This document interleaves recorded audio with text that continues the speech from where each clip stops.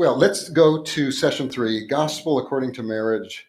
Now we're going to, there is going to be some talk now to husbands and wives. But guys, I pray that this doesn't feel in any way like a beat down that we wanted to tell you we wanted to avoid last night. So that we're going to spend some time in Ephesians here. And I want to try to include a couple visuals that I think will carry a lot of the instruction that we'll look at here. And completely related to the scriptures. So let's pray. Heavenly Father, we love you and we thank you so much for this time together. Lord, we do. We just really that honor marriage. Let marriage be held in honor among all.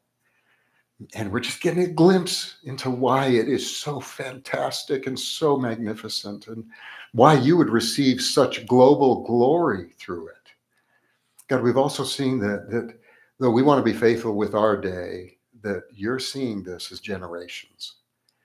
And God, it's so exciting to think of kids growing up, gospel centrality, seeing the gospel in mom and dad, that they go and do the same thing.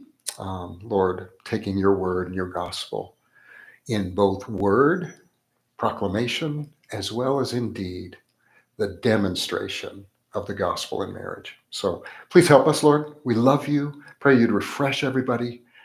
Please fill us with your Holy Spirit that we might learn everything you want to put on our hearts. Change us as we're learning and growing in Jesus' name. Amen. Amen. Well, I did want to mention that. So we talked about, man, how horrific it would have felt to have fallen. Adam and Eve have eaten the fruit. Seems like Satan had won, right? Hopeless and dark, because all that awaited them, to their knowledge, was judgment. So, we talked about, and God overcame that with the promise of the Messiah. Promise made, right? Promise made. So be thinking, if you want to read your Old Testament, promises made, New Testament, promises kept, right? Promises made, promises kept. Well, there was a darker day than that one, right? God overcame that dark day, right? With the promise of Messiah.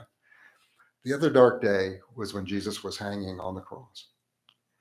That was the darkest day in human history. Because to all appearances, the one who supposedly was the Messiah is dying, not just dying, but cursed on the tree. So can you imagine? You followed him for 3 years. Is Satan more powerful than God? Did evil win? Does the governmental forces of mankind overrule the work of God? It's just, did we waste 3 years of our life? It looks like the darkest day. All the hopes of every heart that had dared believe that this was a Messiah seemed to be dashed. Disciples abandoning Jesus in his darkest hour. And yet, even though the world is saying, prove that you're Messiah, get off the cross, right? Come, prove that you're Messiah. And essentially what Jesus said was, I'm going to prove that I'm the Messiah by staying on the cross. And guys, if he endured the worst day in Jesus's life was to prepare you so that you would know he's with you on the worst day of your life, right? God resurrects him from the dead on the 3rd day. And oh my goodness, suddenly the darkest day in history was actually part of the plan of God to save us from our sins and to give us new life in him, So keep those things in mind. I think I've got to do that when I'm going through struggles, when I'm worried with something with Jan and I, when I'm worried about my kids and my grandkids, when I'm worried about you as our church family. I need some pretty easy places to look quickly to remember God is in control. And God was in control from the very beginning when men fell.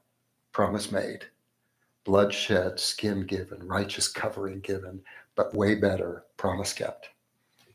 If Jesus did that, he's going to bring you through anything. He's going to bring your kids through anything because he already won the biggest victory there. Okay. So let's keep that in mind as we're looking at God to keep teaching us more specific things in terms of husbands and wives. And as we're going to read here about the instruction to both husbands and wives, I want you to notice something. And I think this came to me through the book that you guys just got. I think it's Van Dixhoorn, I think is the guy's name. He and his wife wrote it. But isn't it interesting that God has made all of the instruction to a husband visible to the wife? Sounds like duh, right? And all of the instruction of the wife, the husband has complete access to. And now in our sinful dispositions, that's been dangerous. Because have you ever heard the phrase sharpen your elbow? You know, I was at a service one time and the preacher said, because you're going to talk about husbands and wives, he says, so wives, don't go sharpening your elbow when I'm talking to your husbands. Meaning, right? Are you getting this? You know, kind of a thing. That's why we've done that. We've spent more time trying to hold our spouse accountable for what they're doing, and we typically do that in very dictatorial ways, very ugly ways that God never intended. And this was brilliant. Why, Glenn, why does God want you to read what he's calling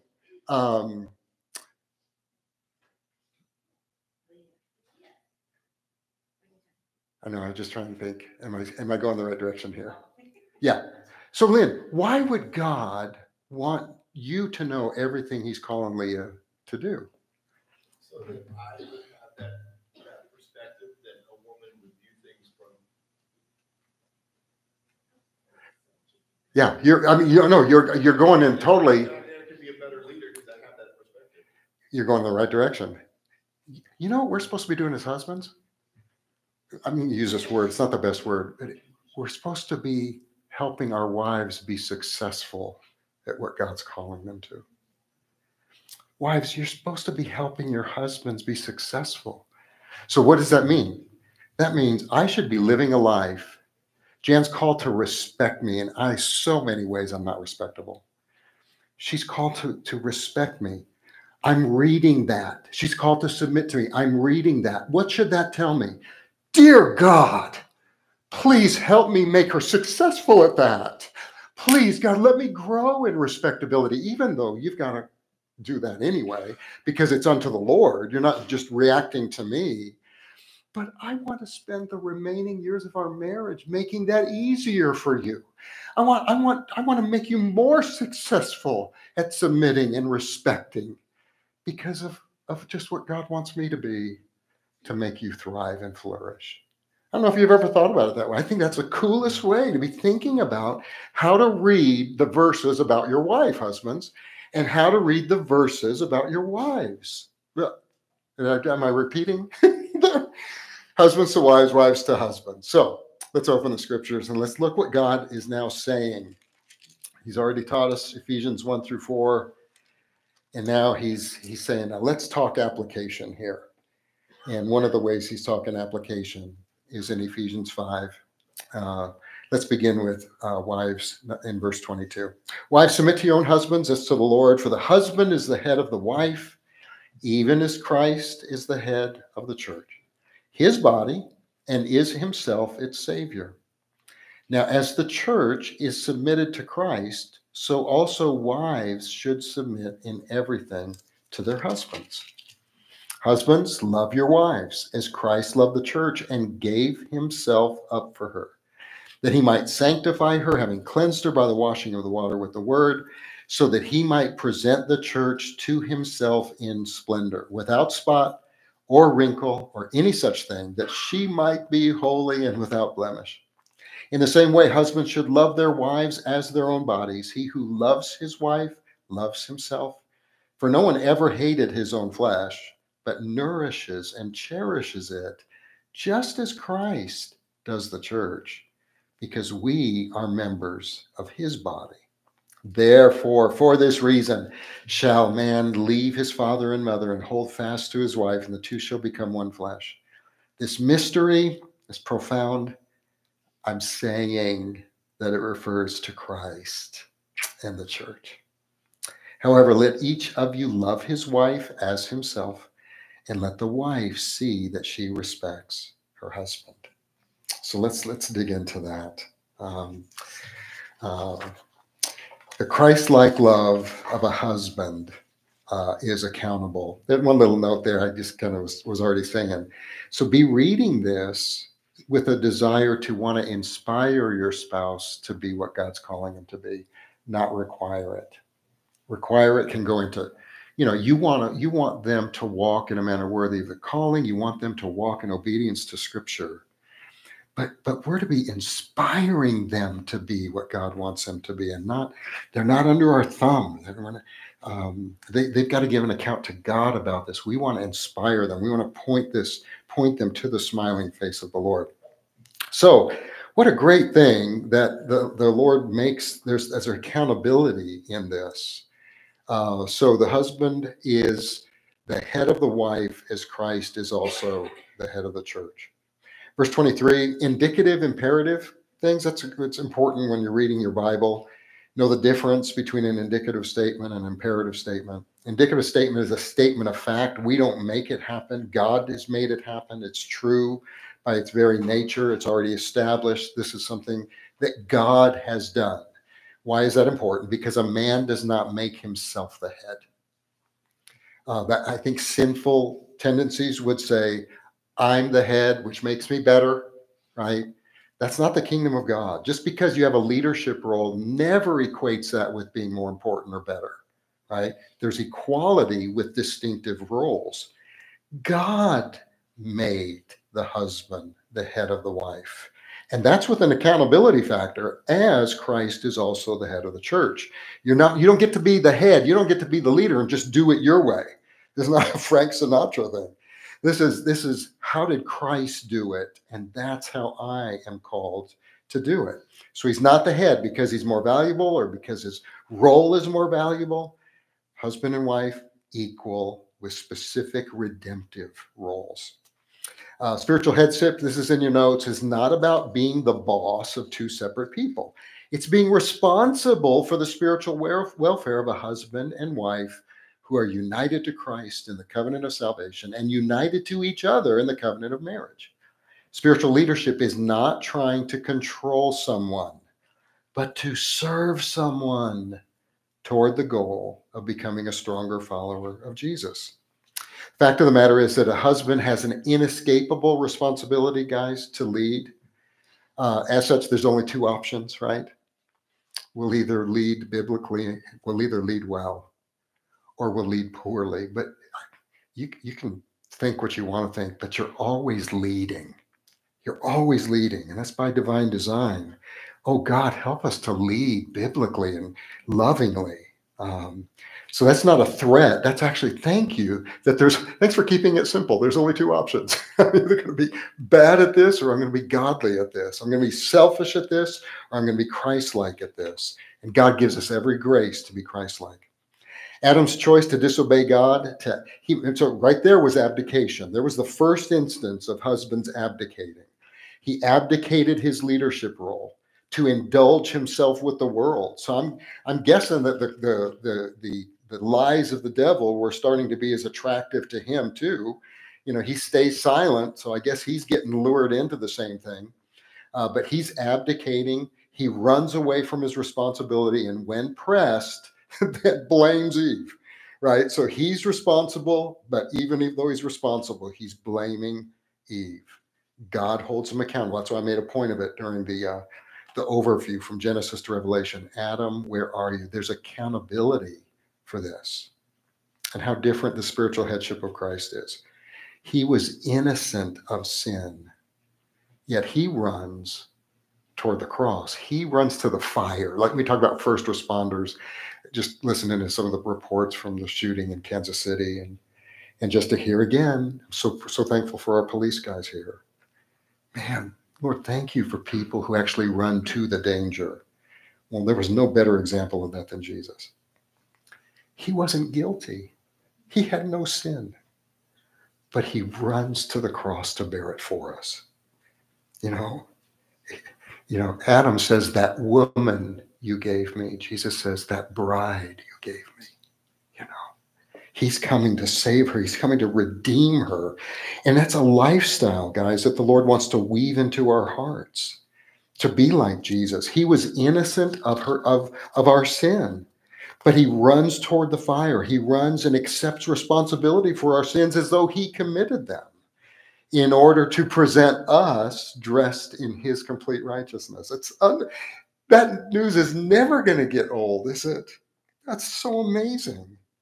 So to love your wife as Christ loved the church is a willingness to let the buck stop with you in regard to the spiritual well-being of your family. Your wife has to give an account for her sins to God, but he's called you to be the steward of the spiritual health of your family. So Adam, so that's the great contrast. That woman you gave me, she's the problem. She should be punished. I should be saved. And Christ doesn't say that. That church you gave me, I will be punished in her place, and I'll be responsible for her spiritual well-being. I'll present her pure and spotless in all of her glory. 1 Corinthians 11:3 qualifies, this is in your notes, qualifies a husband leadership as accountable leadership. So look what he says. The head of every man is Christ. The head of the woman is man. And the head of Christ is God. Christ is under authority. It's imperative for your wife to recognize that, like Christ, you too are a man under authority. Your submitting to Christ's authority makes her submitting to your authority much more inviting and inspiring. Again, I don't know any better way to invite your wife to follow you and to follow your leadership and to submit to you than by you modeling it by being a man under authority. Doesn't that make you? I just don't know. Of course, I'm not a woman. I'm married to one, and I think she would say. Somebody years ago told me to do this. I've done this. I've told Jan, you have my complete permission. If I'm sinning and it's repetitive, and it's hurting you, if it's hurting the boys, if it just see me just getting harder in my heart to the Lord, I give you every permission to go talk to Alan and to Hugh. Run to them. If I'm not listening to you, run to them. How do you think that made her feel? I hope pretty good. Versus, don't you say anything to those leaders. You guys, I've seen so many ugly things in 30 plus years of ministry. I've seen men just react. I mean, they struggle to be accountable to their employer, let alone to spiritual leadership in the church. And it always has a ripple effect upon the family. And so this unsubmitted man, he wonders why it's so hard for the wife to submit to him. Oh, but he demands it. Oh my God, repent, men, for any times that we move in that direction. So can we have, so this is good because it's after lunch and bring a little lightheartedness to this, but a pretty good illustration. I need a husband and wife to help me with this next illustration. Brad and Amy. Well, wait, Brad, Amy was, so that was awesome. Your willingness to volunteer is awesome. But Brad, this is what Amy was doing. While you were joyfully standing, Amy was doing this. Amy oh, thank you guys. Could you welcome them? Can you help me bring these two chairs up here? Actually, you guys are great for this illustration. So this is about accountability and inviting a wife under the covering, under the accountability of a husband. Yes, please. Please come and sit in these chairs. So this is just a fun thing to do, but it always, oh man, this always gets me to my own heart to do this. So this is a prayer shawl. This is called a talit. So, the Jews would use for their own personal prayer times. Sadly, it eroded into works righteousness and not even recognizing a lot of the meaning that it used to hold. But on Sabbath, it was kind of the cool thing. So here's what we would do. I'm trying to find the corners here. Here we go. So on the Sabbath, right? So wife would have lit the candles already, and so even in the picture of the Sabbath, God is already telling the wife, the sin of Eve has not ruined the call of a wife. I'm going to redeem the call of a wife. So at the table, it's so sweet. There's a complimentary thing that goes on at that table. It's really beautiful. So the husband, during that Sabbath meal, he would take his prayer shawl, right? And so he would be putting it on his shoulders to begin with, okay? So on the end of the shawl, there's something, I think the spelling is T-Z-I-T, tzitzit, something like that. But it is a series of knots and windings. I wish I could show you this up close and personal. If you want to see it afterwards, you can come look at it. If you were to add up each winding and each knot that's on the four corners of the shawl, it would add up to 613. Anybody know what that 613 is?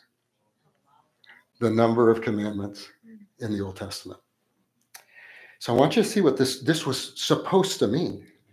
What it's supposed to mean is a man who before he can be the leader you need him to be, he's recognizing, oh God, I need to be a man under the authority of God's word. I have an accountability to give here, Lord. So I want you to notice a lot of what's happening here through spiritual leadership, through spiritual headship. But then, how are you doing with those 613 commandments, Brad? I kept them today. Can we get somebody else up here? Not well. Oh man, how are we doing with 10? Right? If we could reduce it to 1, we would not be any better than Adam, right? I mean, Adam was our governmental head. He was our federal head, and he represented all of us. So we're more familiar with all the commandments we're breaking, aren't we? Oh, man, I'm a commandment breaker. I'm supposed to have spiritual leadership. I'm supposed to be a representative of God's love to my wife.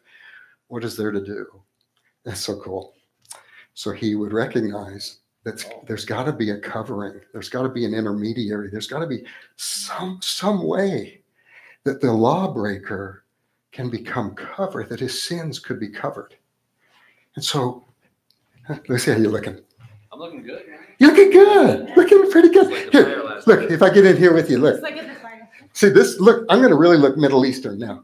Don't I look more Middle Eastern like this, Casey's just going, no, you just look weird. Yeah, but so now look what's happening. And so you're watching this. The kids are all around this table. See,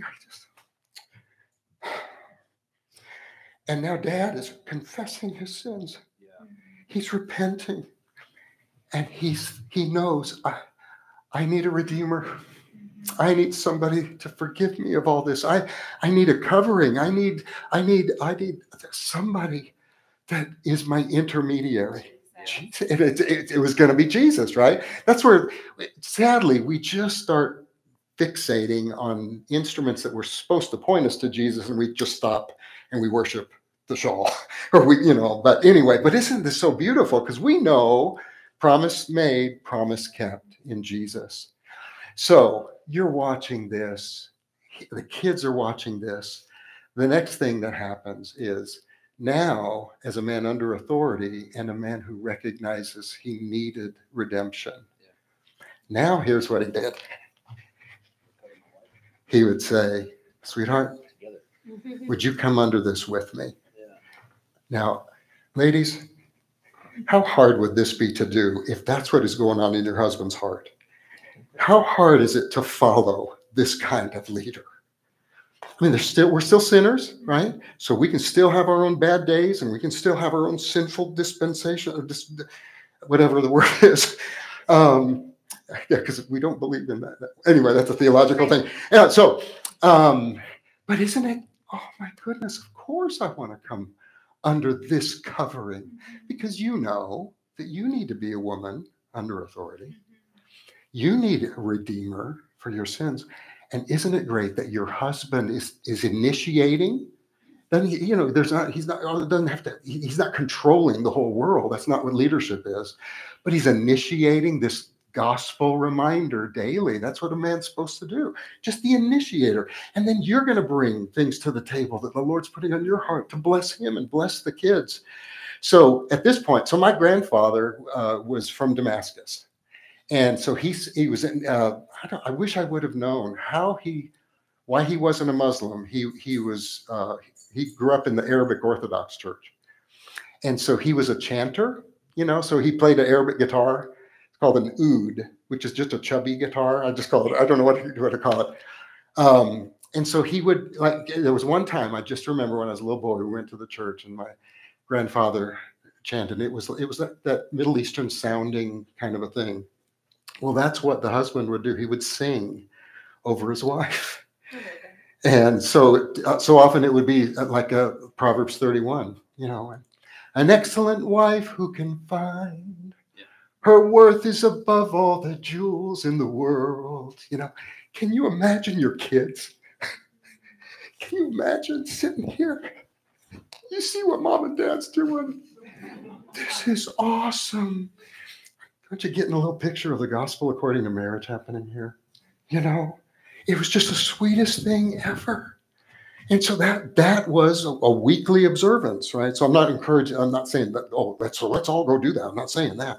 This is the disposition of our hearts. We want this to be lived out in real time with our devotional life and with our commitment to local church and our appreciation that God gives gifts to the church and he's given you as gifts to the church. And so there's this beautiful thing about being under authority, being under accountability, recognizing the need for mercy, giving mercy to each other. Isn't it exciting?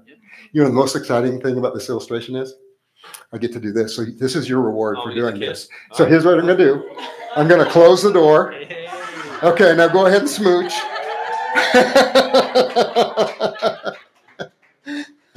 I'm sorry for the hair. I don't know how. I guess I could give you little. Yeah. Can you guys thank them for helping me with that? I don't think we need them. Yeah, we can leave them. No, we're going to leave them here. Yeah. There's one more thing if we have time to do. We'll do. I just think that just always affects my heart. Am I making it easy for Jan to come under my authority? Does she see that I'm a man that is accountable? And I present my heart to other men in terms of my spiritual development. So don't be surprised if your wife struggles to submit if you are not submitted. And yet, ladies, you can't base it on them. Your act of submission is an act of worship to Jesus, not a statement of deserving. And it's not a statement that I'll submit if you deserve it, right? So we'll talk about that in the ladies' session some more. Then he goes on, and he says a husband's love for a wife is sacrificial. So he says, husbands, love your wives. Let me just stop right there. Men, quick question. What's the motive of love? Simple answer. Ladies, what's the motive of love? Somebody said it. Say it louder. Love. The motive of love is love. Biblically, it is. It's not, I'll scratch your back if you scratch my back. Husbands, love your wives. And here's the motive, inspiration for the motive, as Christ loved the church and gave himself up for her. So the first thing to notice from the text is how the overarching commands for husbands and wives, that God is giving them at the specific place where we struggle with our fallenness. So instead of loving self, instead of giving into the sin that happened in the garden, God is giving redemptive power so that we can love her instead of loving ourselves. And so one word really summarizes that, and it's love, but what kind of love? Well, as Christ loved the church.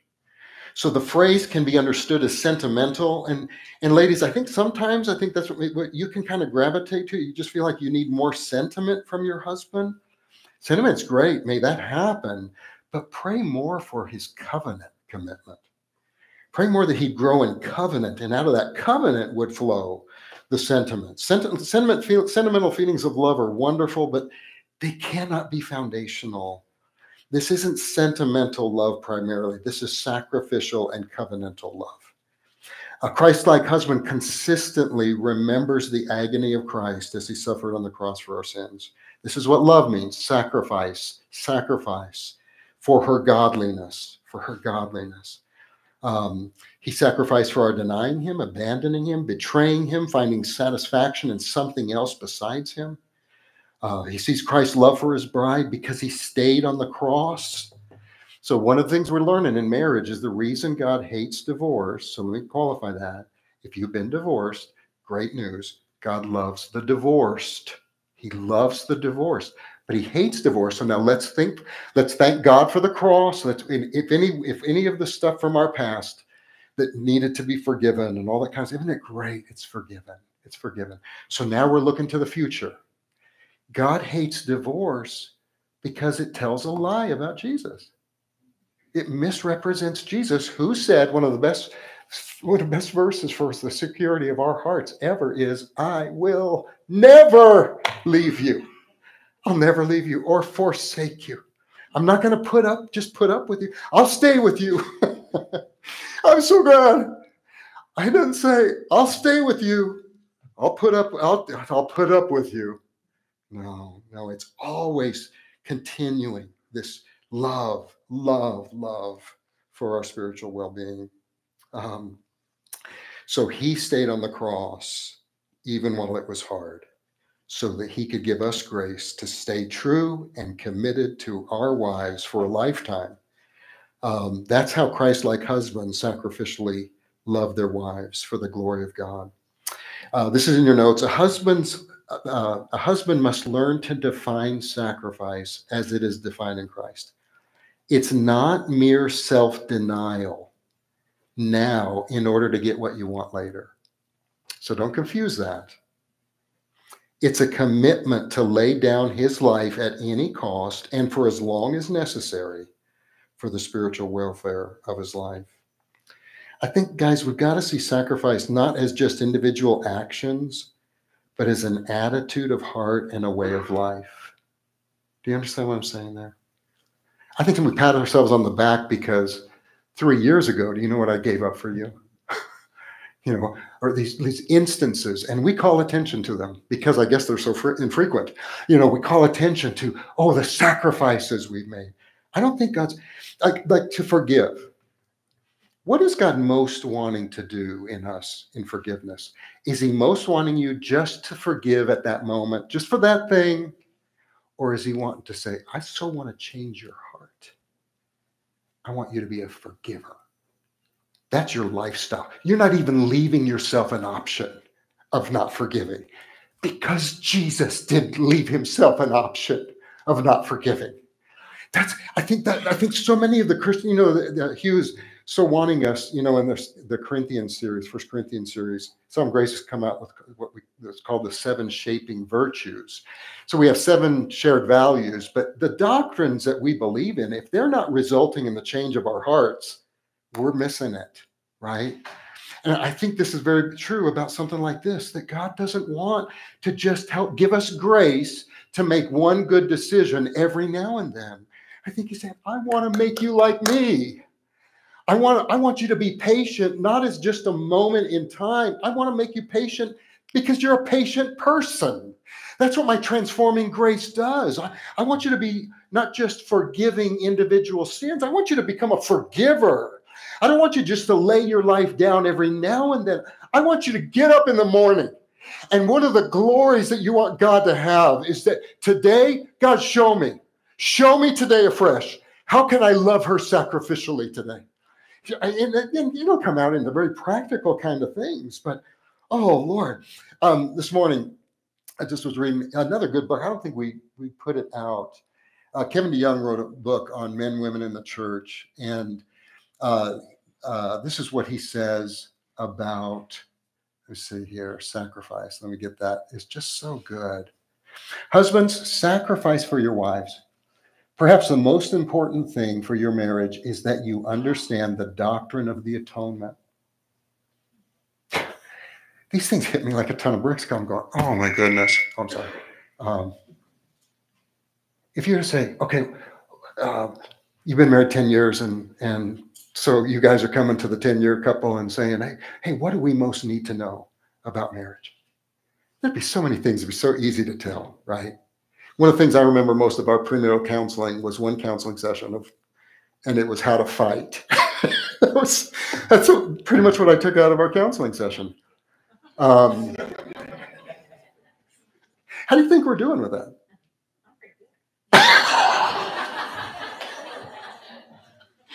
Well, it's because you win most of the time. Oh gosh. What would be the most important? What is the most important thing? To know the cross. That's it. You want to get married? You know one of the ways you prepare? Know the cross. I love what he's saying here. Understand the doctrine of atonement.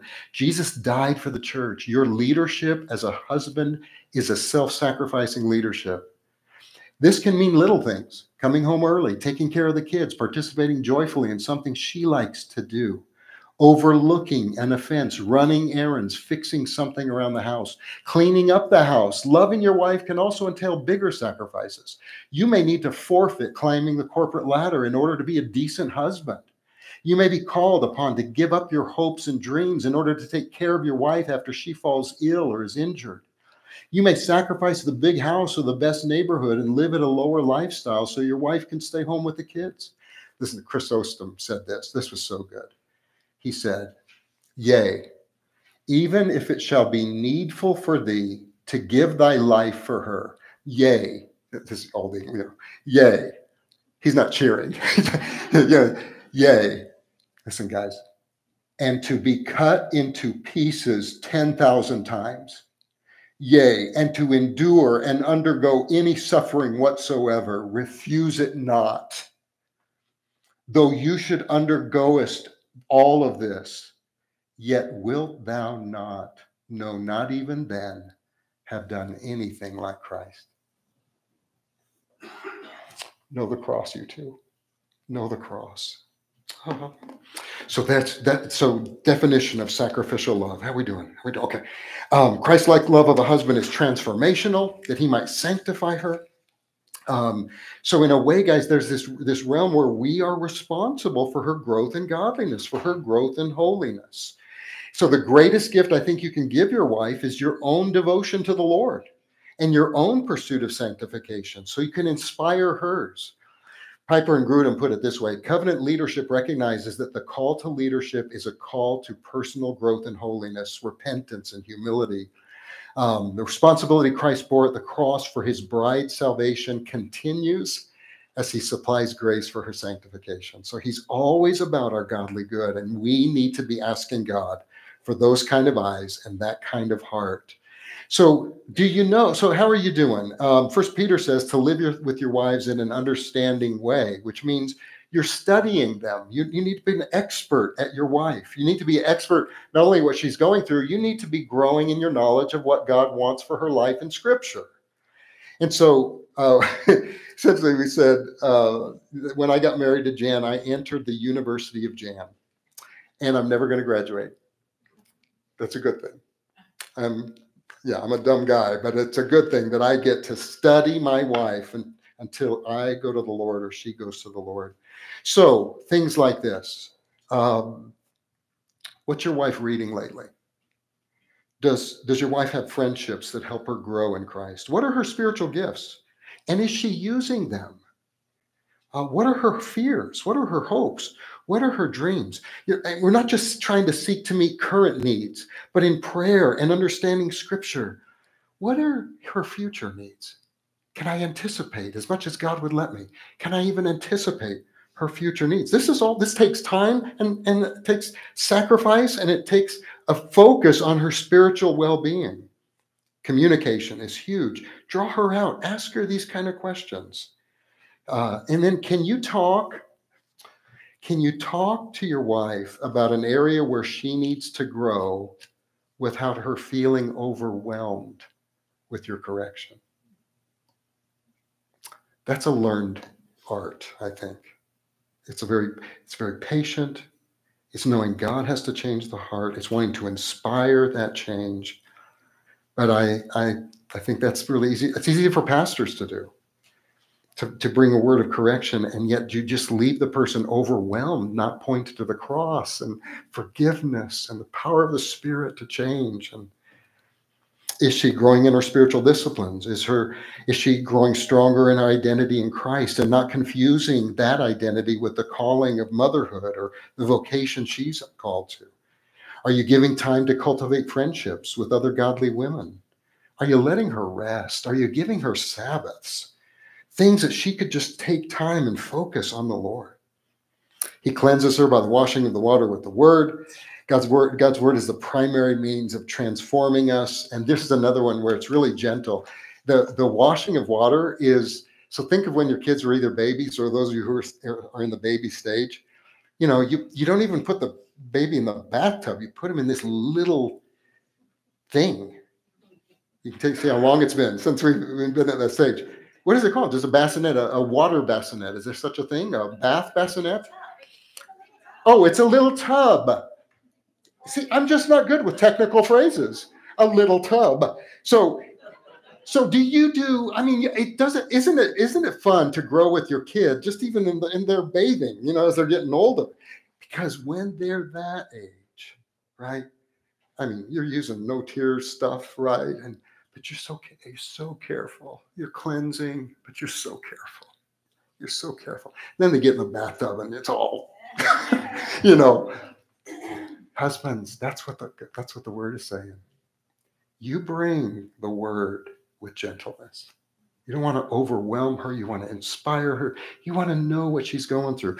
One bit of scripture for one bit of life. Your wife doesn't need a book. She doesn't need you to just give her a book. Just one bit of scripture for one bit of life. Small seeds grow big trees, right?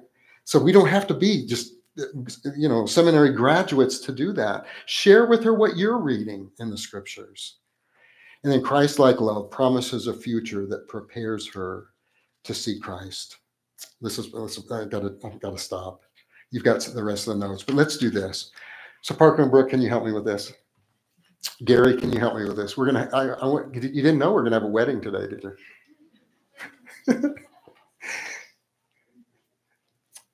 So, Brooke, I want to introduce you to your dad. So we're going to have a little wedding rehearsal here. So would you two go to the back of the room?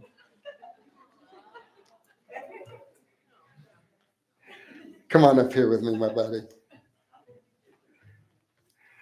Didn't know it was going to come this fast, did you? Man, that flew by, didn't it? That just flew by. But this is a way cheaper way of doing it, right? This is... I tried to convince her. You tried to. So be thinking about this. Remember that. So the husband is mindful that he's not just looking at today. He's not just looking at the next few years. He raises his eyes to see God's smiling face and promise of glory.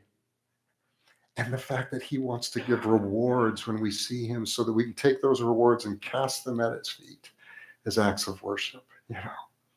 So, ready? Dun, dun, dun, dun, dun, dun, dun, dun, dun, dun, dun, dun, dun, dun, dun, dun. Who gives this? I'm going to get mushed out.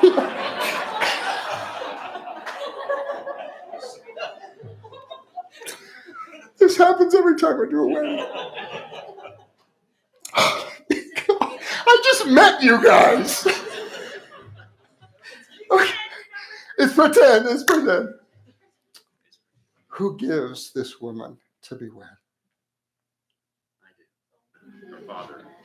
And so look what we do here. Oh, that was so sweet, honey. Go ahead and step down here. Okay. He's entrusted this bride to you, right? And so it's so crazy. Our weddings nowadays are so childish. Anyway, don't have to explain everything. It's just so easy to be, okay, so exciting. We're married. I pronounce you husband and wife, but remember the pastor is not joining you together. God himself, what God has joined together, let no man put asunder. So here's what I'm going to ask you to do on your wedding day. As you get ready to leave the room, okay, don't just be thinking about the reception. Don't just be thinking about the pictures. Your journey goes far beyond that day. Your hand holding goes far beyond that day. Ben, would you be God?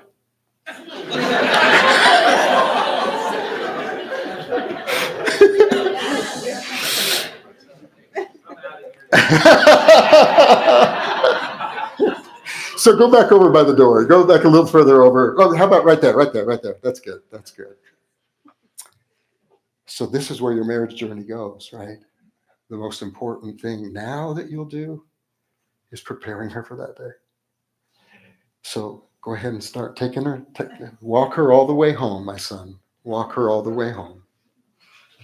Because this is our mission, man. This is our mission. And on that day, and again, this falls, but you see the visual, right? So now, just as her father put her hand in yours, now you put her hand in her heavenly Father's. That's the gospel according to marriage. Amen. Can you guys thank everybody for doing that?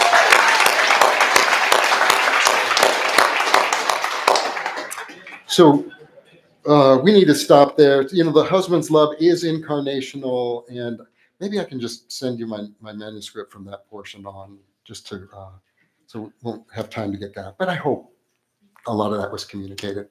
Heavenly Father, thank you for the privilege of being husbands. Don't deserve it. We do not deserve it.